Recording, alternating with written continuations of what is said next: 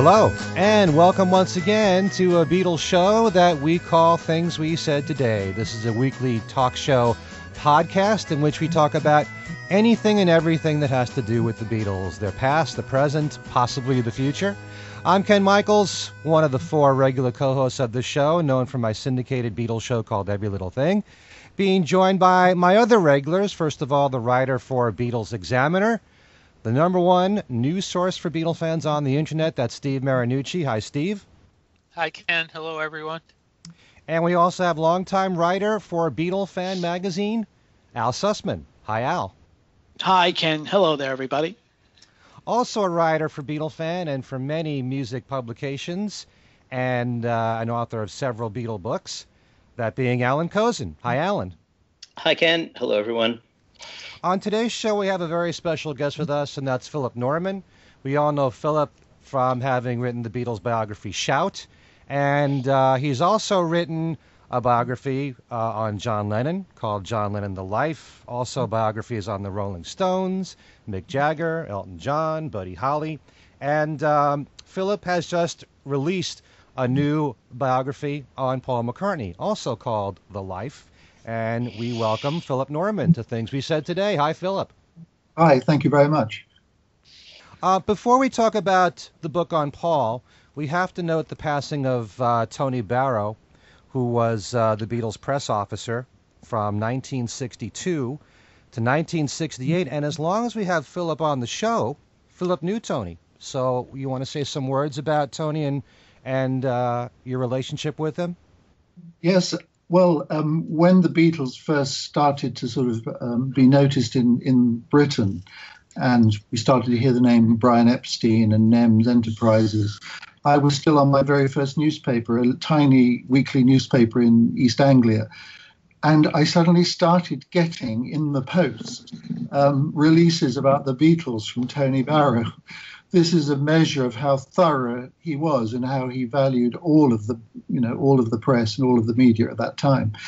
And I was thrilled to bits, absolutely thrilled to get these. I remember there was one that had cut out heads in a circle, as if they were pupils in a school. They were the Beatles, and they were Jerry and the Pacemakers. And in the middle, there was Brian Epstein wearing a scholastic mortarboard, as if he was the headmaster. And it just, that so impressed me that even I, lowly as I was getting noticed by Tony Barrow. Then when I talked my way into their dressing room on their very last UK tour of Britain, we didn't know it was their last, but it was their last. I actually met him for the first time, officiating, a most nice, calm, unofficious man who didn't stop me being in the room with the Beatles because I was just, again, from a local newspaper. I do remember his pointed black suede shoes as well. I still can picture them. And then over the years, incredibly helpful and nice when I was doing my Beatles book, and then later on doing the John Lennon book. And he was just, in his own way, as unique a publicity officer as Derek Taylor, the famous Derek Taylor in the later era for the Beatles. What would you say made him so unique, apart from the fact that he recognized everybody in trying to get the Beatles publicity? Well, he had been a journalist himself, or he was a writer. I mean, he was and so had Derek Taylor, actually. So their hearts were on the side of the hacks, really, even though they were working for the Beatles. And he would help you, as far as he could, as long as you played fair with him. But he was a very, sensible northern chap. He wasn't taken in by, all of the sort of flim-flam of show business the way other PRs might have been. And you always would have a reasonable response from Tony Barrow, and a sensible response. Do you know how Tony handled, because you read about when the Beatles had certain problems, like the Beatles being bigger than Jesus controversy, and how that whole thing boiled over in the United States. He had to work on that with Brian and with the Beatles, as well as the incident in the Philippines. Did he handle it all very calmly, or was He did, and I mean, he thought in that particular instance of the comment, which upset so many people in America, which it had been made in Britain some months before. It caused no comment at all. It was when it was picked up by an American magazine it had such a devastating effect. And he knew, really, that something had to come from John. An apology had to come from John. And so an apology did come from John. And John, in fact, respected Tony Barrow. And in that instance, he just followed the advice of Tony. Okay. Did you interview him for the McCartney book, or was that at this point not necessary?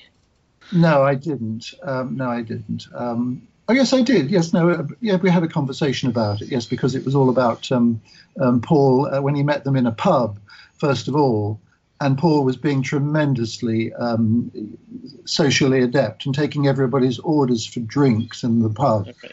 It didn't include paying the bar bill. Right. Okay. Before we talk about your book, guys, you want to say anything about Tony Barrow? No, I think so. I don't know. Philip has said anything I would have said, I think. So. Mm-hmm. I think the one thing, though, is the Fab Four designation that has, become such a predominant label for them, and he's the one that's been credited with that. I mean, I think that's pretty interesting that he was the one that did that. If he said he invented it, I think we can believe him. Yeah, I think that's pretty, it's pretty interesting. I mean, that moniker has been used continually from I remember it back in '64, and we're still using it now. So amazing. In Holland. Sorry, my book is is out in Holland as well at the moment, and it was translated by 4 different people who called themselves the Fab Four. Maybe Tony should have gotten a royalty for that. Well, that's the trouble. We can't copyright phrases. That's a pity. Exactly. Yeah. He was also the one who came up with those fact sheets that we saw. Those of us who were, at least here in America, were kind of in on the ground floor. We saw a lot of those fact sheets in the teen magazines here, that Ringo didn't like Donald Duck or onions, that kind of thing, and and John and Paul both like blondes and Bridget Bardot, that sort of thing. So all of that came from Tony Barrow. Well, he was, he had one foot in the music press, and all the weekly trades in this country used to be very superficial, and yes, those they were called lifelines. Right.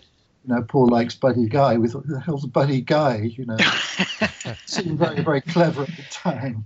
It kind of predates the whole list thing today, where a lot of websites do lists. That's kind of the same idea if you think about it. So. Good idea. I think there's just one thing that, it's in a section of Philip's book where he's talking about Paul and John sniping at each other in Melody Maker. And this phrase didn't get into the book, but I was looking at the articles this morning when Paul did an interview in Melody Maker and is critical of John because of, how do you sleep? And John wrote back, and in responding to Paul's comments about the hype around Let It Be, John says, well, you have to admit it really was a new phase Beatles album, wasn't it? And the phrasing was almost like the style of the great Barrow himself. So John is looking back at Tony Barrow as someone who would come up with these kind of phrases. And it shows how papers like the Melody Maker was still so important to John. He used to, the best letter of the week used to get an album as a prize, and John would write at the bottom of his own letters, album winner. Well, also where Tony Barrow's concerned, he also wrote the liner notes on the back of Beatle albums, the first few. Right. Yeah. And I think one thing we should be eternally grateful to Tony Barrow for is that it was his idea that the Beatles do their own Christmas messages, and how much we cherish those every single year when we listen to them. As it gets more and more amazing how sarcastic John is being. Nobody noticed at the time. Yeah. All right, so let's talk about the new book. Again, it's called Paul McCartney, The Life. And so I just want to start by asking you the question, why is it all these years, it took you this long to write a book on Paul, and there may be some people who might think that this is a response to some of the negative criticism you might have gotten when Shout came out, that it was a bit biased towards John. You know, I mean, yes. I know Paul in fact referred to the book to a certain word that sounds like Shout. So was this kind of your own way of maybe making up to Paul? Well, there is an element of that in it, because I was not fair to Paul in Shout, and I admit that. And by the time I came to write the biography of John Lennon, I had realized that I hadn't been fair to him. And in fact, he had phoned me after Shout came out, unexpectedly, Paul had, after I had talked to Yoko in the Dakota building only 5 months after John's death, actually. And she had made some comment about John having said Paul hurt him more than anybody else had ever hurt him. And Paul saw this in the Sunday Times and phoned up, and I was out, so my girlfriend took the call. But I didn't try to get back to him, because I thought, that's the finish. I'm not going to write another Beatles biography. That's it. I've done it. But of course, I hadn't done it. You never get away once you've done it. It's like Michael Corleone, you know. But then when I set about the John Lennon book, which I thought, because I had Yoko's cooperation, that would not allow me to have anything to do with Paul's cooperation, because I thought, if I have one, I just don't have the other. The Beatles' politics are like that. But again, he phoned me. I sent a message via his PR, and he actually phoned me. And I talked to him for about half an hour. And he said, I'm phoning just to see what this bloke's like, you know, that hates me so much. I said, I don't hate you at all. It's not true. And we had a very nice conversation, because I was not a writer trying to get quotes out of him. I was just talking to him like another bloke. And he helped me on the John Lennon book by email. He answered some crucial questions of fact by email very generously. But again, I didn't think of doing a book on him. But then I realized that there should be a companion volume to the Lennon one. And I contacted him, and within literally a couple of weeks, I got a 4-line email from McCartney saying, I'm happy to give you tacit approval. So that tacit approval meant that I could talk to people very close to him, like his brother-in-law, John Eastman, who had never talked about Eastman's involvement in the final days of the Beatles, and people like Peter Asher. He has a stepmother, of course, and a stepsister, and I could talk to them. So in the end, he sort of accepted that there is a sort of element of contrition, if not apology, in this book. I certainly sense that. We do this like a round table, so each of the guys will ask you a question. Why don't we start with Al? Well, matter of fact, I did want to ask about a couple of the people who are obviously major players in this book, and one of whom is Jim McCartney, who I think a lot of us knew somewhat about, but is I think took to liking him a great deal as a character, because obviously you didn't know him, but as a character in the book, say, so to speak. What was your impression of Jim McCartney? Well, any understanding of Paul McCartney has to come from understanding Jim McCartney, his father, who never earned more than about £10 a week in the Liverpool cotton industry, when Liverpool still had a cotton industry. And yet, especially after the death of Paul and his brother Michael's mother, when Paul was 14, managed to create this happy and stable home for the two boys, helped by a large extended family. And he instilled into both of them, and particularly into Paul, the very best of values, which are still there, despite all of the wealth and all of the adulation that Paul has received. He is fundamentally a decent human being. He may have his moments of egomania, whatever it may be, petulance, whatever, but he is still his father's son. And luckily, I was able to talk to Jim McCartney's second wife, Angie. He didn't get married. He didn't seem to look at another woman after the loss of Paul's mother, Mary, until Jim was into his 60s. He suddenly met a much younger, very vivacious woman, Angie, and he adopted her daughter, Ruth. So Paul acquired a stepmother and a stepsister, and he was exactly the same, obviously exactly the same with his little stepdaughter Ruth, and with Angie, as he had been with Paul and Michael. These little sayings, his funny little sort of Liverpool proverbs and things he would say, the way he attached great importance to regular bowels, the way he got lavender from the garden and made the house smell of lavender. And he just obviously was a lovely man. And of course, as you know, he was the only real music teacher that Paul ever had. Jim had had a little local amateur jazz band in the 1920s and 1930s in Liverpool. He loved Hollywood show tunes. He loved northern brass band music. And he passed all of that on to Paul. And so you see the influences in Sgt. Pepper and, all the very much the mainstream part of Paul's music is thanks to his father. So his father was hugely important. Allan? Okay. Shall I ask a sort of critical question? Whatever you like. Okay. There's been an awful lot of research on the Beatles since Shout, and a number of things, a number of the standard stories have changed. And for instance, the one about Ringo turning up and George Martin not knowing he was coming. I mean, the chronology isn't quite that way. I mean, Ringo turned up the session before he hired Andy White. And also the whole business of how EMI signed the Beatles in the first place. It was basically forced on George Martin.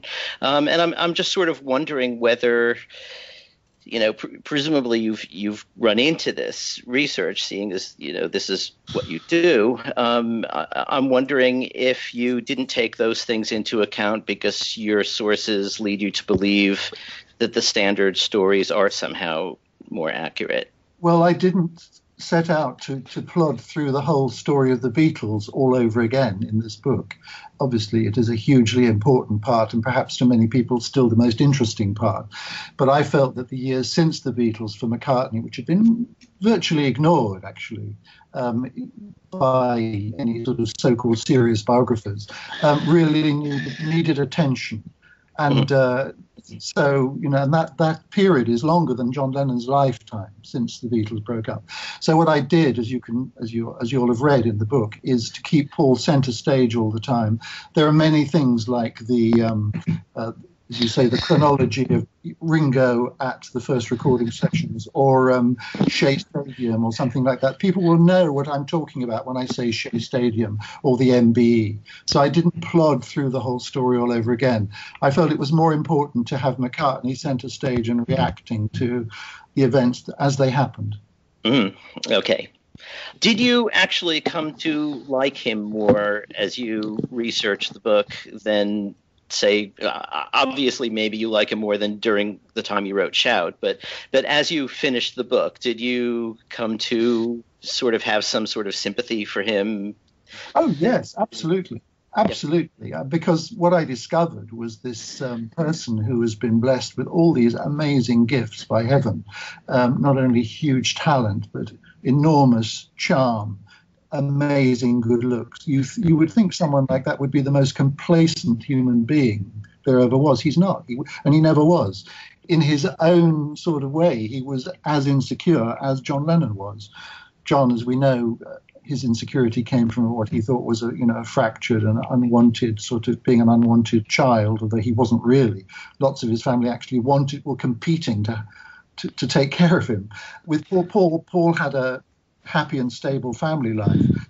He has this amazing talent, which, like all amazing talent, does not allow the possessor of the talent ever to feel secure. There is never any self-satisfaction really with him. And so that's why to this day he is still, on most nights of the year, doing 3 hours on stage without an intermission or a sip of water, because right. he can never feel sort of that he's done what he wanted to do, despite all of what he's achieved and all the rewards that he's. Mm-hmm. You had said just a second ago that some people find the Beatles segment of his career more interesting still. I'm just wondering, what about you? I mean, if you look at the totality of his music, which you would have sort of been through during the writing of this book, Do you feel that his solo career does measure up to those 10 years with the Beatles, 10, 12 years? It can't measure up because the world was different. He was different. He was older. Their achievement, Lennon and McCartney, it's amazing to realize, is when they're in their very, very early 20s. It's just amazing what they achieved. Later on, the world was harder and more cynical. But McCartney didn't stop being a wonderful songwriter at the end of the Beatles. He just didn't, that sort of talent just didn't switch off. But it becomes harder to find the really exceptional songs because he was, wanting a commercial, successful band in the 70s that first rode on the glam rock thing and later on sort of stadium rock as it evolved. But you can find McCartney songs like that song Dear Friend, which is as sweet and, lovely and inspired as anything he ever wrote, which was hardly even noticed when it came out on the Ram album. Mm-hmm. John obviously never knew it existed. Otherwise, John wouldn't have been slinging mud at Paul in How Do You Sleep? So there was, and the song Waterfalls later on, which has a kind of awful prophecy of losing Linda to me, because his voice has so much more pathos than it ever had before or ever would again.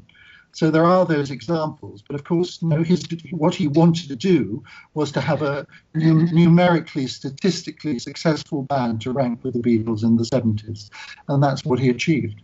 Mm-hmm. So then, apart from the Beatles, looking at his solo career, what would you rate as his best work? Well, those songs, I think, more infrequent. I think he's just the same as John. Each of them was always looking over his shoulder at the other and what the other was doing, even though they professed to be become independent from each other. But I think that as a sort of commercial album, which was the one that finally got him the, critical and popular acclaim, Band on the Run, it's a very good, it's a great commercial album. But I think they're more sort of scattered among a huge output, from this band whose personnel was continually changing. Okay, Steve.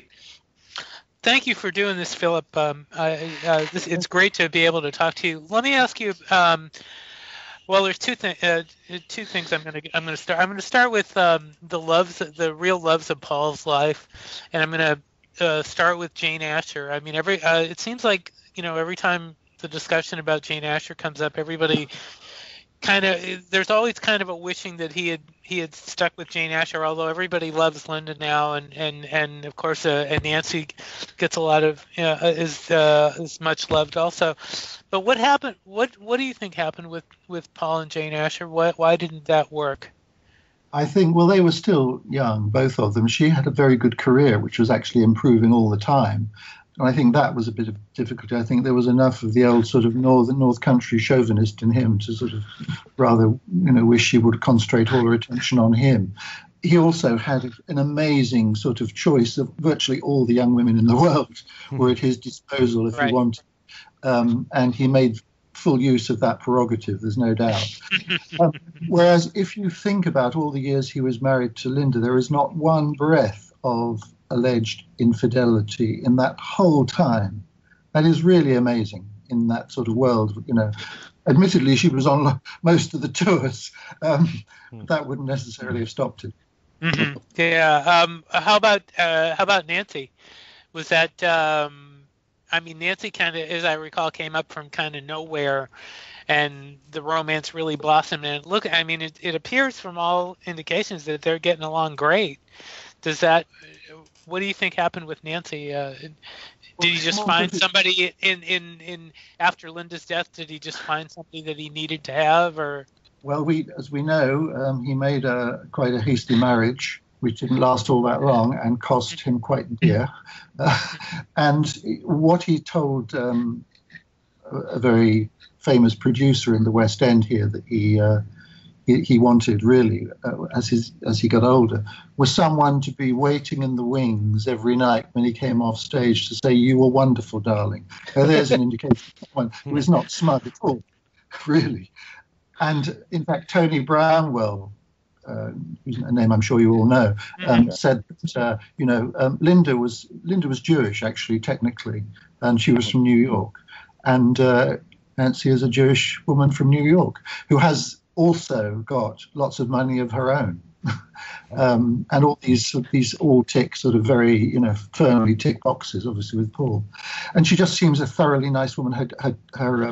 His children all seem to love her, particularly his son, who's had problems. James has had problems, particularly with Heather. And she has just obviously completely embraced this quite unhappy and insecure young man in a rather wonderful way.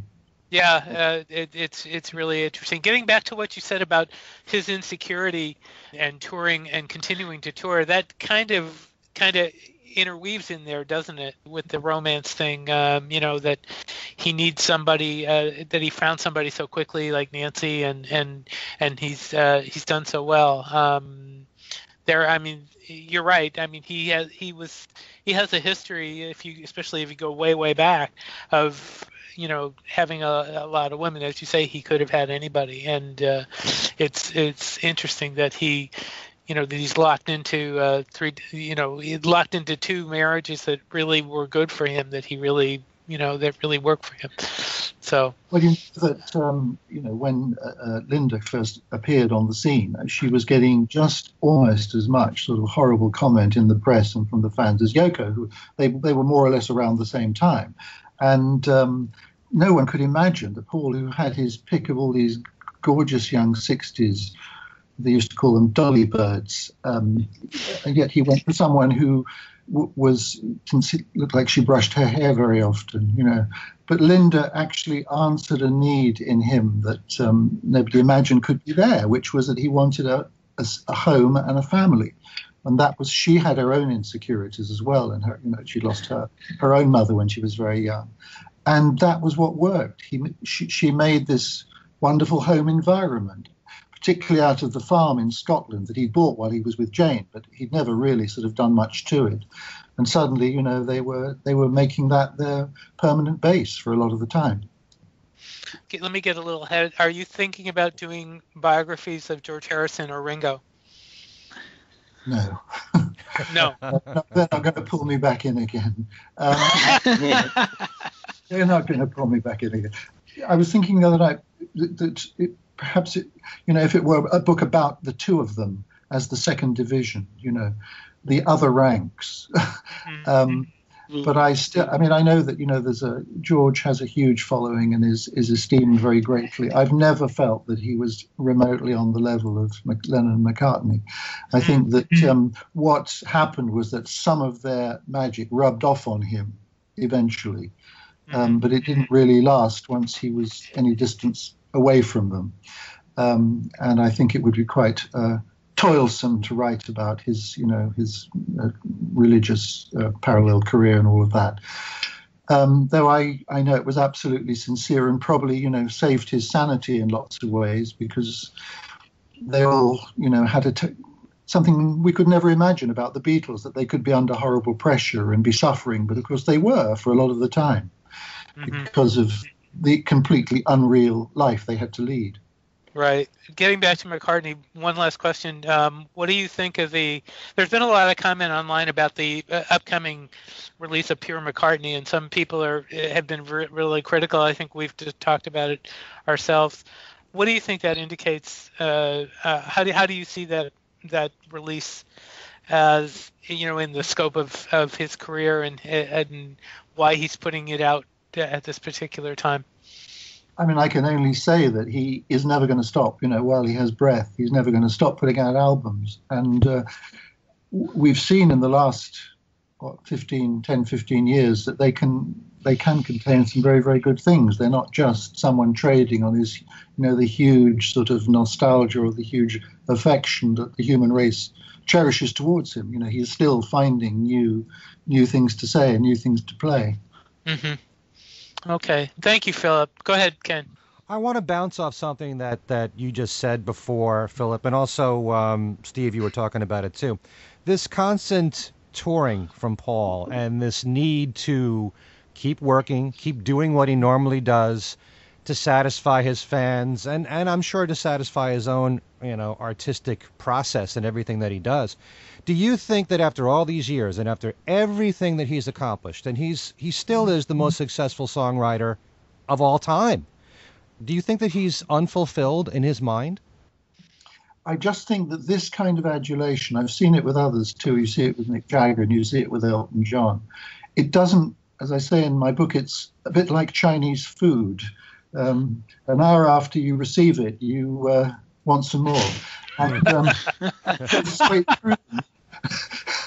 And I think that that's what it is. He needs to have this reaffirmed, really, the love of the audience, the fact that he can cast such magic over the audience. He needs to keep on proving it. Now, this man is getting into his 70s. It's amazing that he is. This is someone playing music that you once weren't supposed to be able to play after the age of 30. Mm-hmm. Right. And yet he's up. But he's also he's not only as a huge part of his stage performance made up of Beatles songs, very often songs that were identified with John once upon a time. But he also goes really sort of deeply into his own sort of back catalogue of tracks like Temporary Secretary, which was weird when it came out and still is weird, actually. But he still plays them. And he says it's so funny that, from the audience, whenever he's playing a Beatles song, there's millions of little phone lights as he's being photographed. But as soon as he does Temporary Secretary, the arena goes black. Interesting. Well, I find it a very interesting song myself. But I would like to bring up one thing here specifically about something that you wrote about the Lennon-McCartney songwriting credit. And I'm going to quote you here. This is in page 182. It says, by Paul's account, the decision was taken by Brian and John. This is for it to be in that order, Lennon-McCartney. And when Paul protested, not very strongly, they told him it wasn't set in stone, but could be alternated in the future. It was always my impression that John and Paul decided this together, that it would be Lennon-McCartney, probably because it flowed better, I think. But it was only later on when it started to bother him, when there were songs like Yesterday, which John had nothing to do with. Why couldn't they be McCartney-Lennon? So I think it's only like, you notice with Wings Over America when that came out, that those Beatles songs that were Paul songs came out as McCartney-Lennon. And, was it really decided by John and Brian as, I guess you're saying that's what Paul said. That's what Paul says. And as you know, some of the very early examples of the credit, it was McCartney-Lennon, and then suddenly it became Lennon-McCartney, which follows the sort of alphabetical sort of convention anyway of songwriters, songwriting credits. And but I think this should give us all some comfort that, how even if you're as famous and as wealthy and as adulated as Paul McCartney, things can still niggle at you inside, little things. And that did with him for a long, long time. And he says it doesn't, or he lives with it now because he doesn't want to seem to be sniping at John. But I still don't think he likes the idea, particularly as, he looked on his iPad or he looked on his phone at the credit once and for Yesterday, and it said John Lennon and blank as the songwriting credit. Right. Mm-hmm. So he's obviously seeing it all the time, and every time he sees the credit, of course, it reminds him. And actually, on the Please Please Me album, the Lennon-McCartney songs were listed first as McCartney-Lennon, but that was supposed to be a mistake that George Martin made. At least that's what I think Mark Lewison had said. Well, all I can say is that Paul himself says that it was decided by Brian and John to make it Lennon-McCartney. How it got McCartney and Lennon in the first place, I can't imagine. Okay. What would you say, if you could pick one or two of them, were the biggest revelations in your book on Paul? I think it's the character of Paul McCartney is the biggest revelation, because the world has such a fixed idea of him, and it's completely wrong. And there is this insecurity, and there is also the charm and the niceness, which is so unusual, always was so unusual, and still is in the field of rock or pop stardom. is to a large degree genuine. He really was like that, and where it came from was his father and his family. But actually, all through the book, there is an awful lot of new material. The problem I find is that I'm not talking about, obviously, present company in any way, but a lot of people who write reviews of new books on the Beatles or Beatle-related subjects, who call themselves experts, absolutely hate being told anything about the subject that they didn't know already. They absolutely hate it.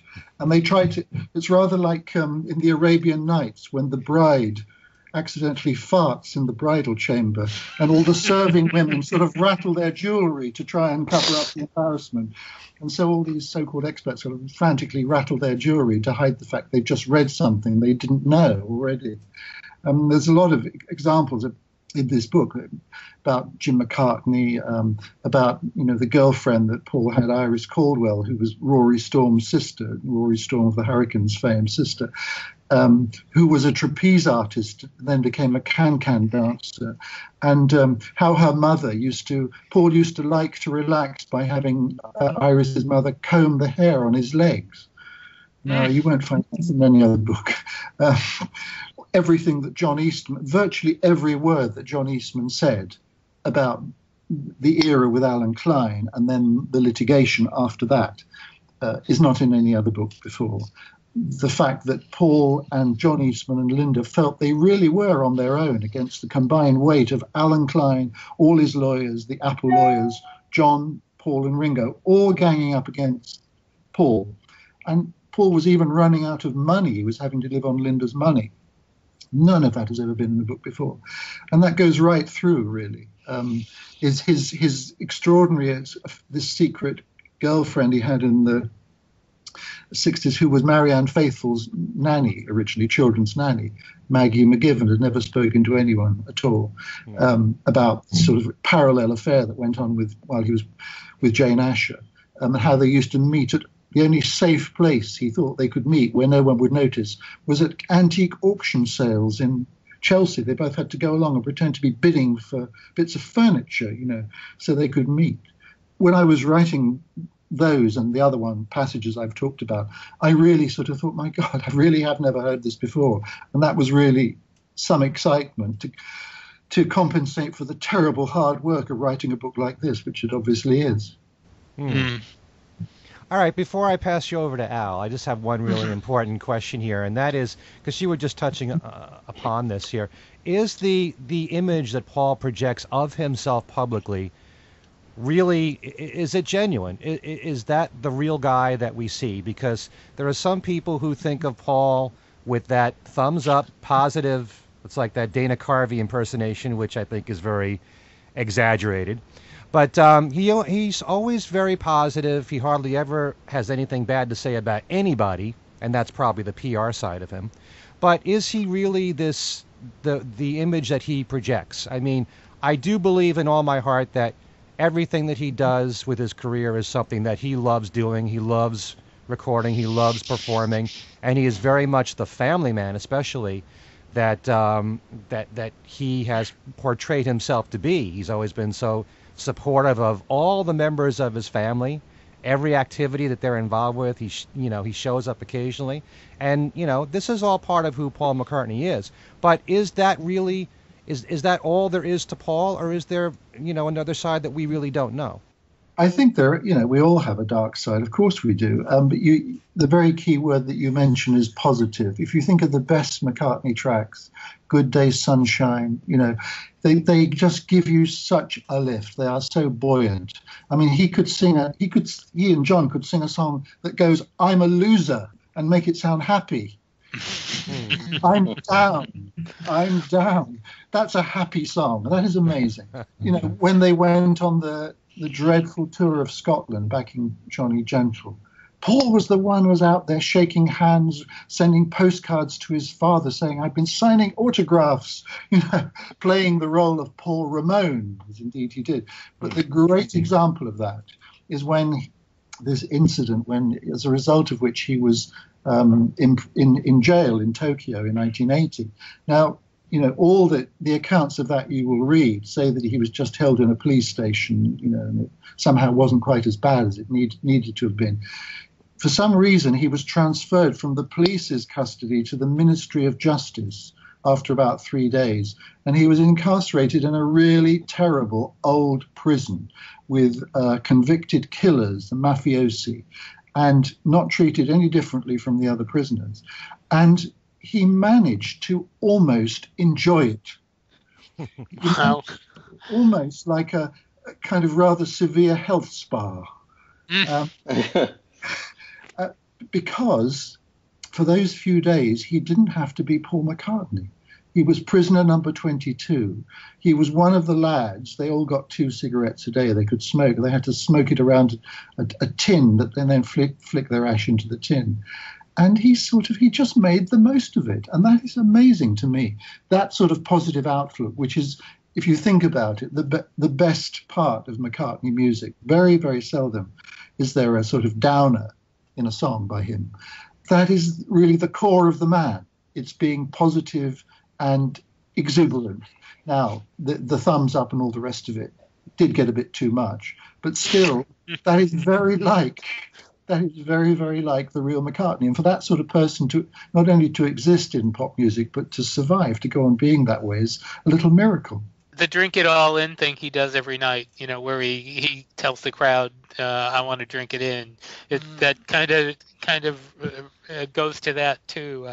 But yeah, that's a great point. Okay, thank you, Philip. Al?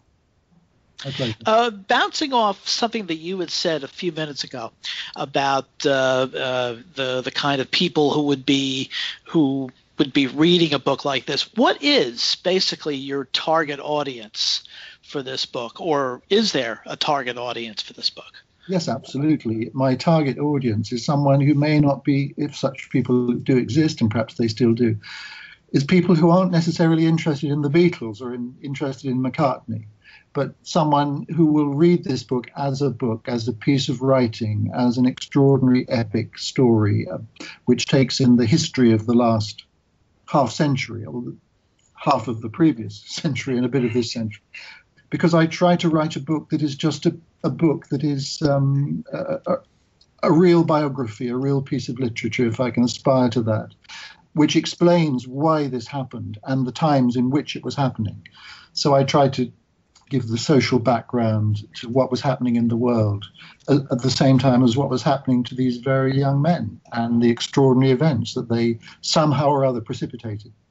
I ask this because of the fact that in the book, especially in the section where you go really beyond the Beatles and into his post-Beatles career, the music is almost secondary to the story of Paul himself, as you mentioned earlier, that you've sort of put him in there as the central focus, which obviously it's a biography, but the music does seem to be kind of sublimated, whereas, for instance, toward the end of the book, there are pages and pages and pages and pages about the divorce proceedings between him and Heather. And I'm not sure whether that particular saga really rates the amount of amount of mileage, if you will, that there is in this book. So it's... No, that is a valid comment, of course, if you think that. I think to go through every single McCartney album, you would need a very big book, and you might exhaust the patience of, even very devout admirers of his music. I felt that this episode with Heather Mills McCartney, deserved great detail, firstly because it was the point where the world, which had kind of regarded Paul McCartney as perhaps one of the most envied beings on earth, suddenly it felt good not to be Paul McCartney. He was going through this awful, first of all the marriage, then the separation, then the divorce. The worst year of all being when he was 64, Now, if you remember the idyllic picture he painted as a young boy of what he'd be like when he was 64, and what the reality, the irony was Greek in its scale and awfulness. So yes, and also the fact, that what it revealed about the life that he led, and his amazing, and not only the horrors, but the way that he absolutely involved himself in Heather's sort of interests in the same way he had with Linda, vegetarianism with Linda and animals and animal rights. With Heather, it was, the landmines campaign, all of that. He had this, great Scott Fitzgerald phrase, willingness of the heart, to get involved with what Heather was interested in. And also the amazing financial generosity, the amounts of money that were paid over in those years. So I couldn't ignore that. I couldn't just skate over that. I see. Although, again, an awful lot of space is devoted to her brief. And, let's face it, in the opinion of a goodly number of people, if she said today is Monday, they wouldn't believe it. So one wonders how worthwhile it was to put out that amount of material, that, a good amount of which is probably fiction. But there's an awful lot of, hard documentary evidence from that era of, her on the Larry King show, her on television. It's not just, I agree, her account itself might be fallible. But in fact, I for that reason, I didn't seek to interview her, although she has since contacted me. She has since texted me and told me some other things, which I'm still digesting. I can only imagine. Oh, I'd love to. Oh, can you reveal some of that, Philip? I can't really. I can't, no. But her thesis, which she still sticks to, is that she was equally important. She was equally a celebrity with McCartney, and that she really did sort of. She was the one who got him back performing after the tragedy of Linda's death. But there again, other people will say, well, as people have sort of said over the few years, why bother about Wings? They were, in the end, they probably weren't as a unit, one of the great sort of original rock bands of all time, because that's not what they were meant to be. They were really a frame for Paul McCartney. But still, I thought that the Wings story was so interesting. The terribly unstable lineup for a start, and the number of people who came and went in that band was quite extraordinary, and the sort of the internal dynamic of the band was very, very. So I devoted a lot of space to Wings, as you can see. Some people might not care for. Yes. Can I ask something about the? We've all known that Paul has had a history with avant-garde music, and where does that stand as far as you're concerned in his life? Yes, he firstly he always had a passionate interest. When he was, he won a competition for writing an essay about the Queen Elizabeth II's coronation in 1953 when he was 11 years old, and with his he got a book token or something, and he bought a book on modern art. That's how interested he was, how early his interest in contemporary art was. But of course, another of his grievances, which doesn't seem to go away, was that John was always cast as the avant-garde, experimental Beatle, and Paul as the tuneful, the safe, the melodious Beatle. The fact was that he was living in central London. He was living in the attic of Jane Asher's parents' house in Wimpole Street, which is mostly an enclave of sort of high-priced private clinics and doctors and dentists, living on the top floor in a kind of very chaste, sort of almost a Peter Pan sort of world, with Jane one floor below, and no creeping about after lights out at all. And But Jane's brother was, Peter Asher, helped to start the Indica Gallery, which was the most avant-garde art gallery in London, and bookshop with Barry Miles as well. Paul was very involved in that. He was also someone who really wanted to learn about art and to get into all of these different sort of fields of, music, concrete, Luciano Berio, people like that, Takis, the sculptor. And then, of course, René Magritte as well. He fell in love with René Magritte through Robert Fraser, the art dealer. He was absolutely up to his neck on the avant-garde when, as he himself put it, John was living on a bloody golf course in Weybridge, which is deep in the stockbroker belt. And he was the one who was tipping John off about these things and encouraging him to read and to come up to London and see these exhibitions. And so it does, still obviously rankle with him that he has been miscast in this way by posterity. Thank you. Allan? Pleasure. Yeah, I think it's sort of his avant-garde thing is kind of interesting because while I believe that he really was the one who had those interests early and that, in Tomorrow Never Knows, those were actually his tape loops. It wasn't just that he got John interested in tape loops. He brought those tape loops in. And yet, when he began writing classical music, he wrote really very late 19th, early 20th century classical music that didn't take into account the classical avant-garde at all. It's just kind of odd. What do you make of that? I just think he wanted to be in the world of classical music, and that was what he was aiming for. And of course the other thing is that he was happy for those elements to be on Beatles albums, on Beatles singles and tracks, but within reason. And of course then John did it all over the place, and Revolution Number 9 and all of that. So, for Paul, it was sort of, he was only really doing it to put tasters on the Beatles music, but John wanted it to be, dominant. Mm-hmm. There was one episode in the book that I was just sort of wondering what your take on was. I mean, you explain it a little, but right after Jim dies, or while Jim is in his last illness, and you describe him as Paul is saying to Angie, "You'll never want for anything," and then pretty much immediately after Jim died, he sort of cut her off. What do you make of that? I mean, it seems like going off to Spain on a vacation after someone dies, after caring for them all that time, as you point out, seems a little extreme as a reason. There were a couple of other things.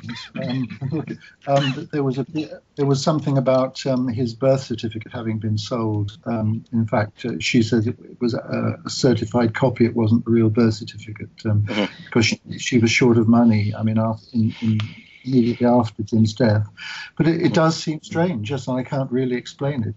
I think that family politics had a lot to do with it, perhaps more than even Angie sort of says, because it's still a very painful subject for her, though she's a very feisty woman now who has a life in America and markets Mrs. McCartney's herbal teas and that sort of thing. And I believe she even has a doctorate from somewhere.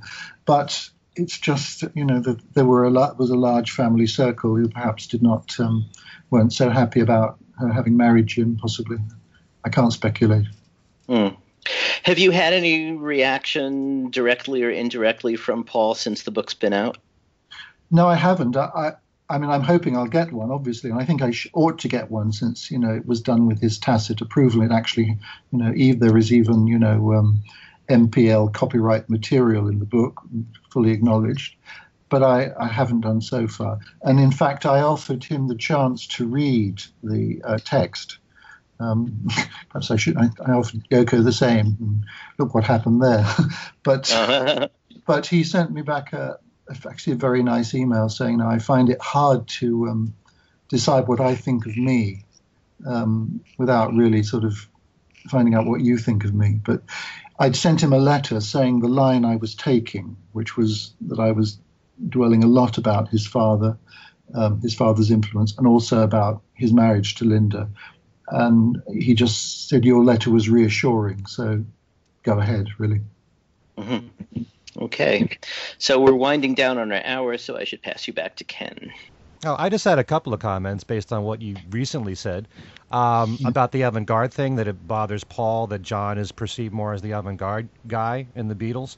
I think a lot of that has to do with the fact that not only were certain Beatles songs, at least now they're considered perhaps the most adventurous of the Beatles, A Day in the Life, I Am the Walrus, those songs, and Tomorrow Never Knows, despite Paul's involvement with the song.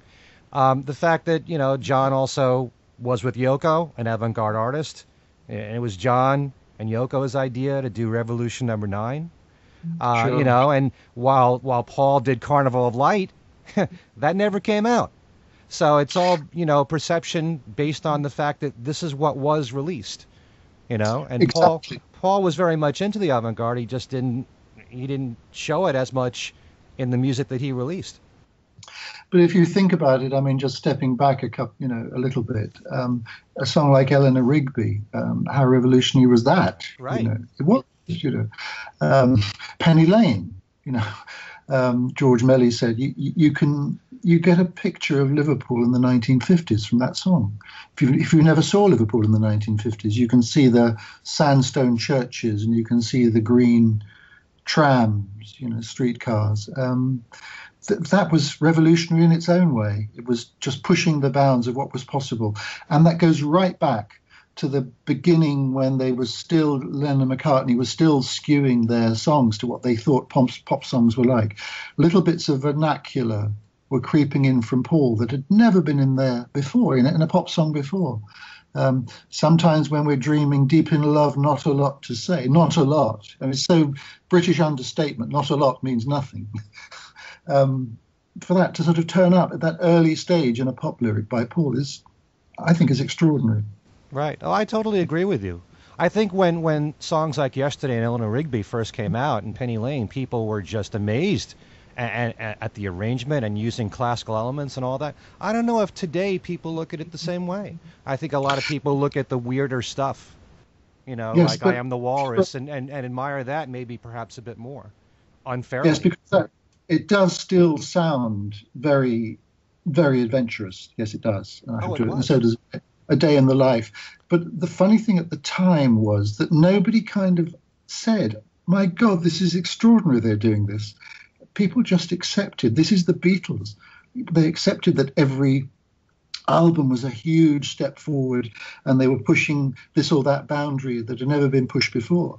It was extraordinary that, the expectation at the time was absolutely boundless of what they were going to do. And so no one ever sort of said, oh my God, no one's ever written a story about a poor woman sweeping up wedding rice in a church. They just accepted it. Okay. And the other thing I do want to respectfully disagree with you on, Philip, is what you said about Wings being more or less recordings for, it was like Paul's framework. I think that, what was the phrasing you used? Because I do think that I think Paul really tried to establish Wings as a group, because if you look at the middle period of Wings, you do have a lot of songs from Denny Lane. And even during the Wings Over America tour, Denny sang lead on 5 songs. So it wasn't just all Paul. And even if you go to like a Wings at the Speed of Sound album, every member gets a lead vocal. So that was something that was very consciously done. So I think he might well, I think he liked the idea of a band, yes, being in a band very much. But it could never work because of who he was. And I think Denny Lane was in there for another reason. It wasn't to sort of give Denny a bit of the spotlight. It was he just wanted someone who was a bit more his equal without actually being his equal. It was like having an adjutant for the head of colonel of a regiment wanted an efficient adjutant on a slightly lower level. That's an interesting theory. I never heard anybody else say that before. Interesting. Yeah. Mm-hmm. Matter of fact, I shouldn't have said it. Matter of fact, kind of bouncing off of that, you discuss the partnership briefly, the partnership with Elvis Costello, and you kind of let it kind of hang in the air that perhaps it just didn't work out. What do you think was at the roots of that? Why didn't that work? Well, this is the sort of unknowable side of McCartney, which is the musician, really. He evidently really liked working with Elvis Costello at that particular period, because Elvis Costello had a pair of glasses that reminded him of John, when John used to wear glasses, and Elvis Costello was a bit sort of cheeky and all of that, and punky and all that, and yet he didn't release the album. And that is just the sort of amazing prerogative of being Paul McCartney. Okay, Philip, one more question. I mean, we've been talking about how positive he is. What would you say? I mean, to be critical of Paul, I mean, what's the most critical thing, the critical aspect of Paul? What is he? I guess what is he what is he the hardest to get along with? What aspect of him is hardest to get along with? You mean sort of the least likable side? Yeah. I don't know, because I think, the fact that a sort of an almost whole human being is still there is pretty amazing after all this time. Obviously very autocratic, very controlling, always was. A lot of the trouble in the Beatles, particularly from George in the later years, of course, was because of that reason. The conviction that he can do everything, but unfortunately, he can do almost everything. There's even this sort of side of him that knows how to build flights of concrete steps, and mend holes in roofs and things like that, and cook and all of, he's and also all the designing of the album, or the conceptualizing of the later Beatles albums and the Wings albums, was him. He has an amazing array of gifts and aptitudes and talents. Okay. I just thought of one last question. But one thing that I've noticed about Paul through the years is that with the few exceptions of Ringo or George Martin and Dave Gilmour, once Paul stops working with someone, that's it. He doesn't come back and work with anybody from his past again. And you could say that about members of Wings. You could say that about the band with Hamish Stewart and Robbie McIntosh and those people.